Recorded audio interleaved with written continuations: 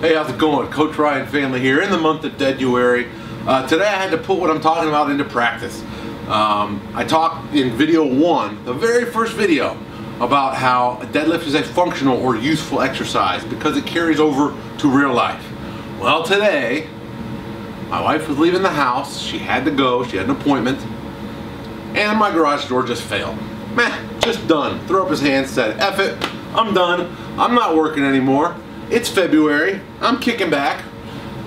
Well, I had to manually open the garage door, which is basically deadlifting my 450-pound beast of a garage door, pushing it overhead so she can get out, holding it there while she drove out, and then trying not to let it crash down on top of me.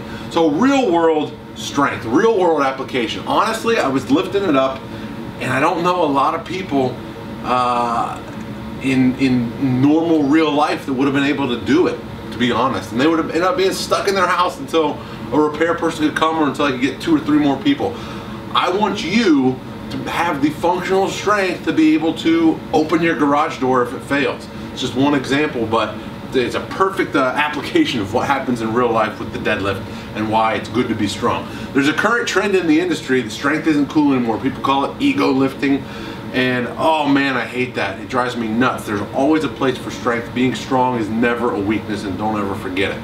Even when you're training for body composition, you may not be focusing primarily on strength, but strength is never a weakness. Okay, rant over. Now we're going to talk about our Dead-U-Ary topic for the day, which is the deadlift and central nervous system and how they relate. Your central nervous system consists of your brain, your spinal cord, and the motor neurons. Your nervous system controls every action in your body, including muscular contraction. Why is this important for the deadlift? Well, the deadlift is very taxing to the central nervous system. So if you deadlift hard today, there's a chance 4 days from now you're not going to be sore anymore, but your nervous system also hasn't recovered enough to put in a good deadlift workout, to do another one, okay? So this has powerful implications on both the load we use as well as the frequency, or how often we deadlift. So the nervous system already takes longer to recover than the muscular system.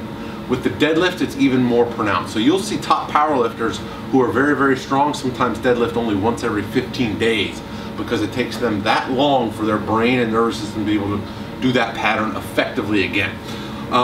So there's 2 points I'm going to make here. One is about frequency and the other is about intensity. So with frequency, this generally means that deadlift you can do less often than you can other body parts that don't tax the nervous system as much. Biceps curls, you can do a hard biceps workout today and in 3 days, 4 days, heck, maybe even 2 days, be ready to do another hard biceps workout from a nervous system standpoint. Deadlifts, not quite. So just to give you an example, frequency also relates to the intensity of movement. So I'll give you an example of a recent deadlift cycle that I did. It was a 12-week block. Block 1 was, each block was 4 weeks long. So block 1, I did concentric pause deadlifts. Block 2, I did snatch grip deadlifts. Block 3, I did regular conventional deadlifts. In block 1 with the concentric pauses, the weight was light, maybe 30 to 40% of my 1 rep max at the time. So I was able to do it more frequently. So I trained deadlift 3 days per week during that block. Again, because the intensity was light, so I could tolerate the frequency because it wasn't that challenging for my nervous system. Block 2, snatch grip deads. I started to get heavy on those, so I cut my frequency down to once every 7 days. So I would deadlift once every 7 days. Block 3, the conventional deadlift. I should also mention in block 3 I used a belt, so I was enabling myself to lift heavier weights.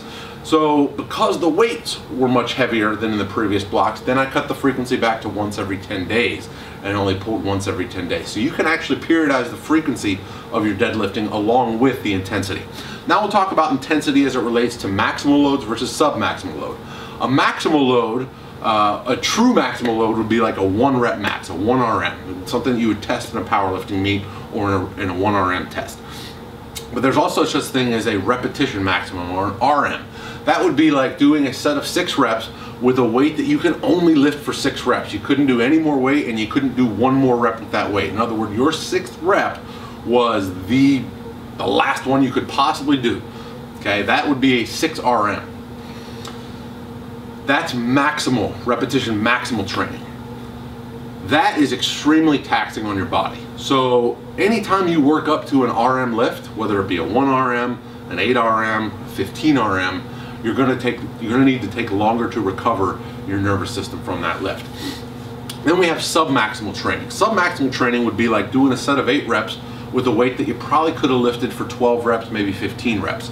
Submaximal training, I think, is the sweet spot for deadlift. I think most of your training should be submaximal. The reason is twofold. One, it's not as taxing on your central nervous system, so you can pull more often. Okay, you get more practice at the deadlift. Two, when you're doing RM attempts, it's quite possible to be able to lift a weight all the way up and have really poor technique. So I could probably lift 50 to 60 pounds more with a hunched over back, like terrible technique, than I could with perfect technique.